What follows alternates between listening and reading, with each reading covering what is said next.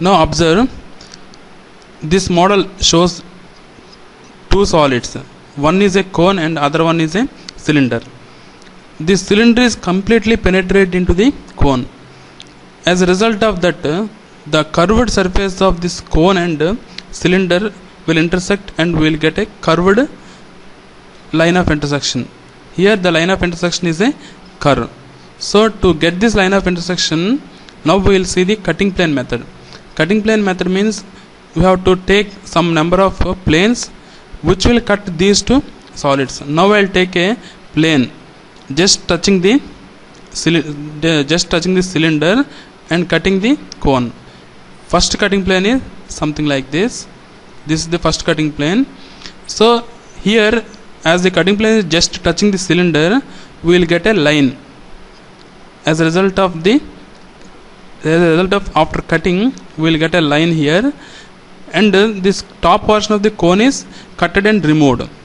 As a result of that, the section is a circle. So the intersection points of this circle and this line will give 2 points here. These 2 points are the first points which will represent the starting of the line of intersection or curve of intersection in this case. Next I will go for next cutting plane. This is the next cutting plane somewhere here. Now I will cut both the solids by using that cutting plane. Now observe, when I am taking the cutting plane somewhere here, the cylinder is cutted. As a result of that, the section is a rectangle. The cone is also cutted. As a result of that, we will get a circle. The intersection points between this circle and this rectangle will give the reference points, the intersection points, by using which we can trace the curve of intersection. Here I am getting 1 point, here I am getting 1 point, here 1, something like that. I am getting 4 points. Now I will take another section somewhere here.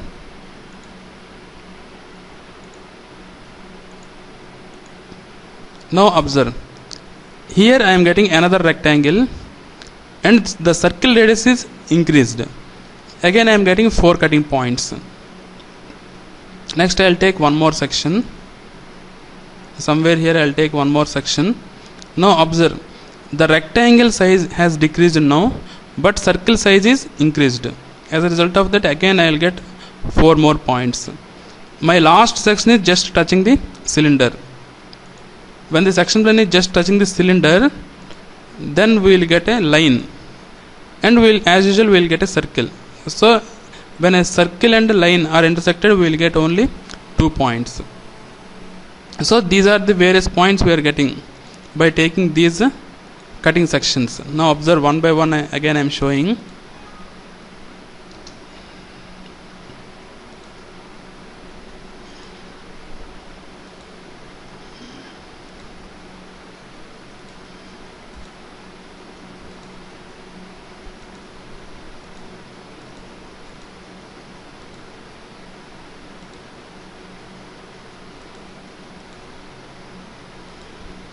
So these are the complete solids when I have again removed all these sections. Now observe its front view, how it will appear in the front view after taking the sections. Now observe, this is the front view. So in the front view, this is the curve of intersection, and this side, this is the curve of intersection. These are the points what we have obtained just now. This is the top view. This is the top view.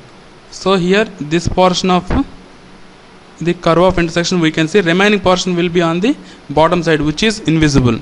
Now observe, 1, 2, 3, 4, 5 points are visible, remaining points are invisible. Now we will see the side view. Again this is the front view. Now I will show the side view. This is the side view. This is the side view.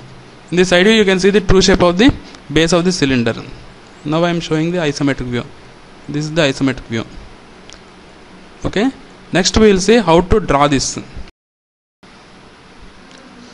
In this problem, cone is resting on its base on the horizontal plane. So start the problem from drawing the top view of the cone. So draw the XY line, then draw the top view of the cone, that is a circle. Then from the top view you project the front view of the cone. Take the axis length as 100 and base circle diameter is 75 and project the front view. After that, take a profile plane and draw the side view of the cone.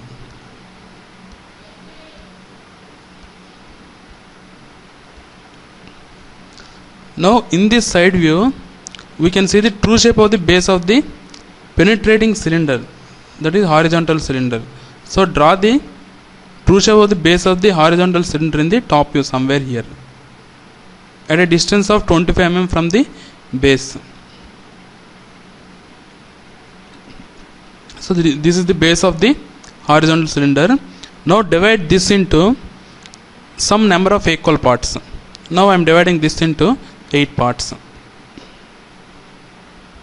1 double dash, 2 double dash, 3 double dash, 4 double dash, 5 double dash, 6 double dash, 7 double dash and 8 double dash. Now what I will do is, by considering these 8 points, I will assume that these two solids are cutted by using 5 cutting planes. Passing through 1, I will take 1 cutting plane. Passing through 2 and 8, I will take the second cutting plane. Passing through 3 and 7, I will take the next cutting plane, and 4 and 6 I will take the next cutting plane, and passing through 5 I will take the next cutting plane. So something like that, I can assume that these two solids are cutted by using 5 different cutting planes. So after that, after assuming these two are cut into 5 different cutting planes, now it is time to project the top view and front view of the horizontal cylinder. Now I am drawing the top view of the horizontal cylinder. This is the top view. This is the front view. These are the assumed 5 cutting planes. Now project remaining points also.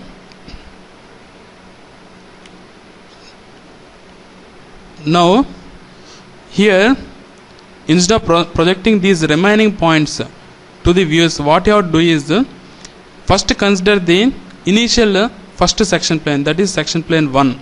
Section plane 1 is passing through 1 double dash. Now this is the line which is representing the first cutting plane. This first cutting plane is cutting both the solids somewhere here. Now observe. So this is cutting the cone somewhere here. When it is cutting the cone, you take that point as reference. From that point, draw a projector to the top view. Now I have drawn a projector something like this to the top view. Now you take this center as the center of the circle, and this distance as radius. Draw a circle like this. This is the center, and up to here as radius, draw a circle. Okay.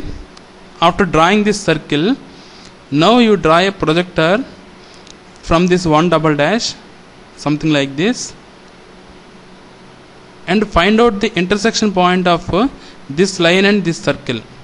So why we have got this line somewhere here means, when this section plane is cutting, as a result of that we will get a circle of this radius with respect to the cone. When this section plane is just touching the cylinder, you will get a line as shown here. Just before I have shown the 3D model of this also, how we are getting these 2 points. So here we will get 1 point, this point you call as P1.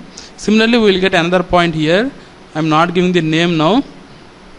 Next, I will consider the next cutting plane something like this. This cutting plane is intersecting this front view of the cone somewhere here. Now from here you drop a projector. From here you drop projector. Take this as center. Up to this distance as radius, draw another circle. Draw another circle. Okay. Now when it is cutting the cylinder, you will get a rectangle of this total length and this 8 distance as width. Okay. So now from 8 and 2 you draw the projectors something like this, because we are getting a rectangle in the top view. Okay. When these 2 projectors are something like this, find out the intersection point of these 2 projectors and this circle. Here I am getting one intersection point, here I am going to get another intersection point. This is P8 and this is P2. Okay. Now through the next cutting plane draw another locus line. This is the next cutting plane. I am drawing the another locus line. This has intersected somewhere here. From here you drop a projector. Okay. Now same, this point as center, up to here as radius, draw another circle. Now from 7 and 3 you have to draw the projectors, and from here you have to draw the locus lines. If you draw that line is nothing but these two extreme generators of the top view. So now observe the intersection points of these two generators and this blue color circle. Somewhere here I am going to get one intersection point, here another intersection point. These two are the intersection points. This point is P7, this is P3. Okay. Next 4-6 cutting plane. Now I am going to consider 4-6 cutting plane. This is intersected somewhere here. I have drawn a projector. Now this is center, up to here as radius, draw a circle. Now you have to find out the intersection points of this circle and rectangle with respect to 4 and 6. So if I draw a projector with respect to 4 and 6, that is nothing but these green color lines. So identify the intersection point of this pink color circle and these green color lines. Those points I will get somewhere here and here. Okay, these are those points. This is P6 and this is P4. Now I will consider the last cutting plane passing through 5. That is somewhere here. Now I am drawing a projector. I will get a circle like this. Now identify the intersection point of this circle and this line 5. That is somewhere here. This is that point. This is P5. Now you transfer all these points carefully to the front view. This is P1. P1 point is somewhere here on this locus of P1. Okay. So project this point to that locus line, corresponding locus line. That is somewhere here. So here I will get a P1 point. Okay, this is the locus of 1. Somewhere here I will get P1 point. Okay. Next P2 and P8 will be on the same projector, and that will be somewhere here on the locus of 2 and 8. So here I will get P2 dash comma P8 dash. Next P3 and P7, passing through P3 and P7 you draw another projector. That is somewhere here. This is the locus of 3 and 7. Automatically here you will get P3 and P7 dash. Next 4 and 6 projector is something like this. This is the locus line. This intersection point will give P4 dash comma P6 dash. Next I am going to project the last point P5. Draw a projector. This is P5 dash. Now join all these points with a smooth curve that will represent the line of intersection in the front view. Similarly draw the projectors and obtain the line of intersection on the right hand side also. Now in the top view join all these points with a smooth curve on left hand side and right hand side also, but some portion of the curve is not visible. Okay, P1, P2, P3, P8, P7 are visible, remaining points are invisible on both the sides. Here also this portion is invisible, this portion is invisible, this portion of the horizontal cylinder is invisible, this portion of the horizontal cylinder is invisible. So you represent the invisible lines with the dashed lines. Then the final projection will be something like this.